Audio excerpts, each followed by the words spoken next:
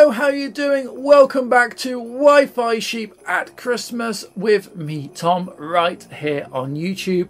I hope you're having a fantastic festive holiday time. Now, a couple of days ago, just before the big day itself, that was sort of about December the 21st, I think, this year, Retro Games Ltd dropped some news that they have a brand new service patch or firmware patch for the C64, the C64 Mini and or the VIC-20.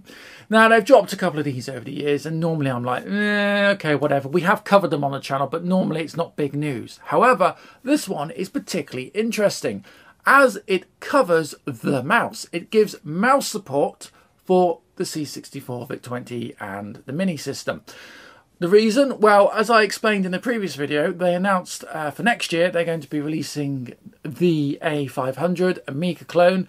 Personally wasn't that interested, but they're also going to be releasing a gamepad and something called the mouse, which looks like a sort of blocky Commodore mouse, but it's USB compatible. Now, from a business standpoint, for those of us not interested in the Amiga system at all, we might buy the peripherals still if they were compatible with the C64s or any of the other products they've made. So it makes perfect sense to bring that compatibility to the C64. Also, many of you will know the Vice emulator that the C64 uses does actually support mice. So it's not a big jump to get it running actually on this piece of hardware. So today I thought, let's try this out. Let's do the update. Let's see what's new. And also I want to see if we can use a mouse because the mouse hasn't been released. Now what I'm hoping is that any generic USB mouse is going to work. And they haven't locked this down that you have to buy the mouse because that would be a real pain. Anyway, we're going to get to that shortly. But first, do you have a need for a reliable, cost-effective web hosting for your blog, business or personal website? If so, then look no further than Cheap Host UK. Cheap Host UK's basic plan starts from only 58p per month. That is £6.99 per year. And if you're in need of a little bit more, Cheap Host UK's premium packages start from just £1.41 a month or £16.99 a year, complete with a free .co.uk domain name. New customers can also take advantage of an extra 10% discount when purchasing any first-time hosting package or domain name from Cheap Host UK. Simply use discount code SHEEP, that's SHEEP, to get an extra 10% off. For reliable, cost-effective web hosting and domain names, look no further than Cheap Host UK. Full details and an affiliate link are in the description to this video. So first thing to do is to head over to retrogames.biz, a website we have visited many a time here on Wi-Fi Sheep. And as you can see, it's all set up for the advertisement of the A500 Mini. We've already talked about that on the channel. I know my feelings on that. I've expressed them. Some of you weren't happy, but hey, you know, I'll say what I want to say about it. We're not there for that today, so let's go to products. And the C64, which is one we want. And in hiding is the upgrade. And we've got a new upgrade. So this is version 1.6.1. And you can see here it adds Commodore mouse support. Includes the use of the mouse and the gamepad, which are the peripherals coming out for the A500. We also have a new game, Space Lords. So that's what this update does. So we'll click to download. And that normally takes you to Google Docs. And we just click to download from Google Docs. So this is going to be 15.4 megabytes, so quite a small patch really. So I got my new version bin file, .bin file on the desktop here on the Mac. I'm using a Mac, but this will work perfectly fine on Windows, Linux, no problem. So let's put the FAT32 or FAT formatted SD card, USB stick into the computer. There we go, USB flash. This is my dedicated drive I've been using for the C64. And okay, you see down here I've got some version bins from previous updates. So let's just drop the C64 161 .bin in. There we go. That's all we need to do. and we can eject the drive. So we'll take that drive out and we'll head over to the C64 to do the update. Here we are then, bit of a tight angled shot, but we are back with the C64 once again. And let's power up. I've had trouble with these not powering up after being left. Oh no, I think we're going to be all right. Also for today, I'm using the official controller-y joystick thing. This has been sitting on the shelf, literally collecting dust. Let's see now. So I go menu. I can't remember how this works. Options. Ooh, no. Exit to carousel mode. There we go. Now let's take our USB data stick and let's put it into the side of the unit.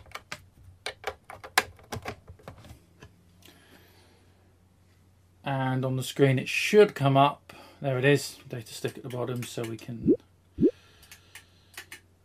select it, but now we need to go to settings and we go to system information and it finds the new there we are, firmware update found 161.bin. Do we want to apply the firmware? Yes we do, so we're going to hit apply. You've seen this screen here on the channel before, we've done this numerous times. And the system will now do a reset.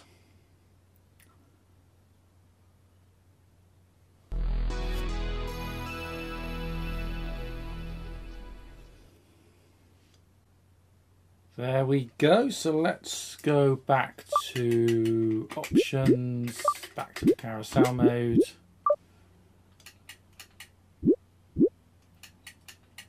And I'm trying to think where the new game is. Let's see if we can find it. Oh no, there it is.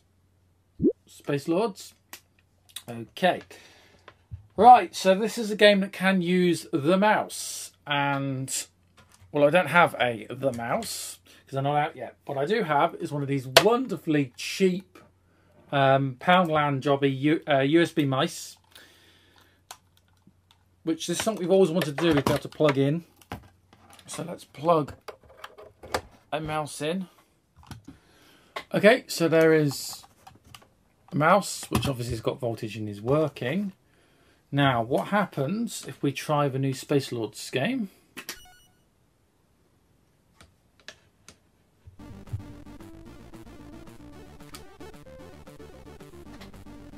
Okay. Yep.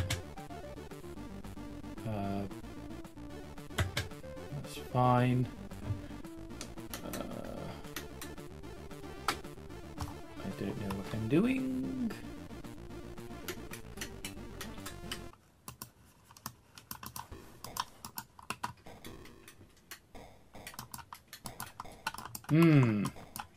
Interesting.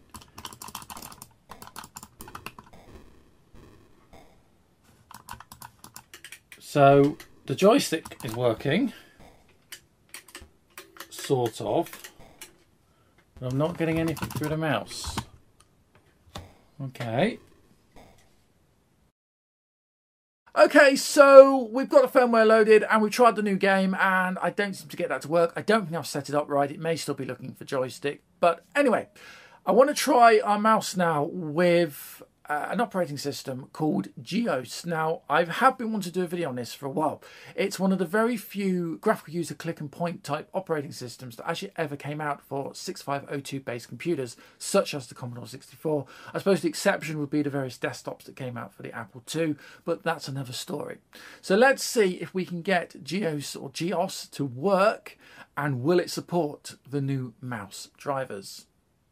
And before anyone goes on, well, Tom, you showed us a click and point operating system running on a BBC Micro. Ah, yes, I did, but that was Gem running as DOS in a 16-bit mode using a Raspberry Pi as a daughter card. So it wasn't actually running off the native 6502 chip on that machine. So these are native operating systems, which we'll try. Well, so what we'll do is I've got my GEOS 64. There it is.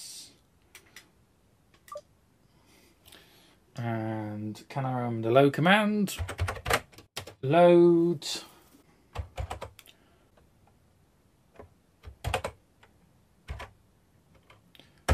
8,1. This may take a moment.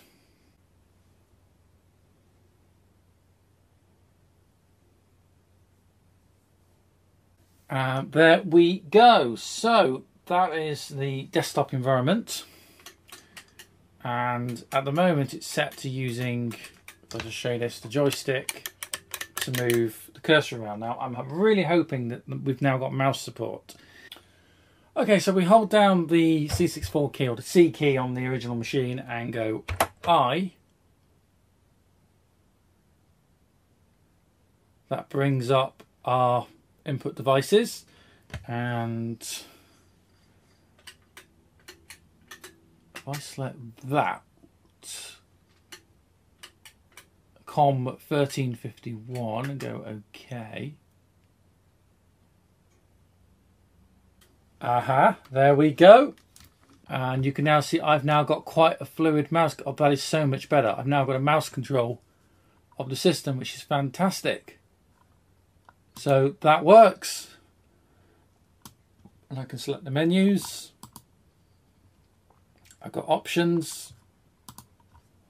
And I've still got the joystick plugged in, so we can go to media access and let's swap for the apps disk. So now if I double click for the apps disk,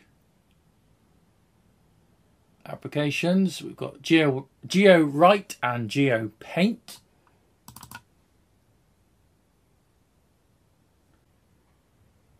And GeoPaint might actually load if we're lucky.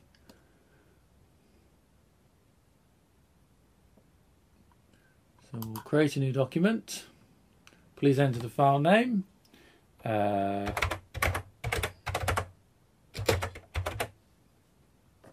Wi-Fi sheet pick.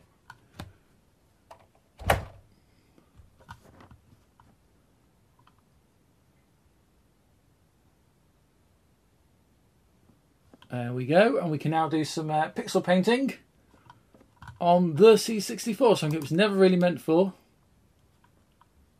Can we some colour? There's some patterns. Yeah, that's fine. Colour. There we go.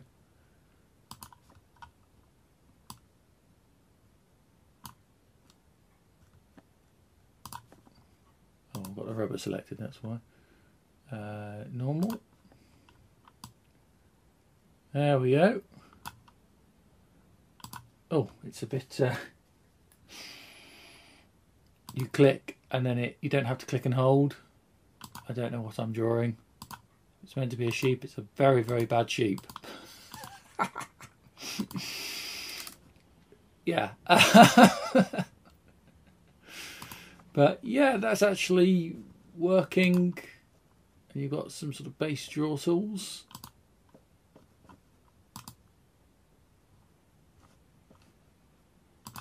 Got a rubber or an eraser for rubbing out.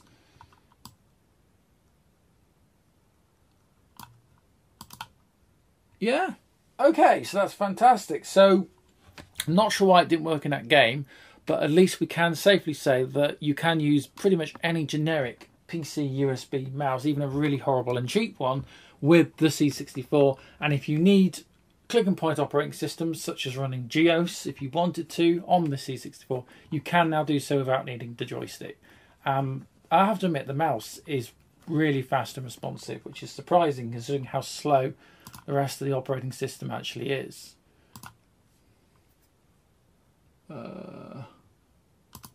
Let's quit. I'm too used to the Macintosh. I'm too used to now seeing quit under the Finder menu, not under the file menu like it used to be. Yeah, there we go. That's superb. And as I said, the mouse, really, really nice responsive. That's a nice addition from Retro Games Ltd to finally give us mouse support with the C64.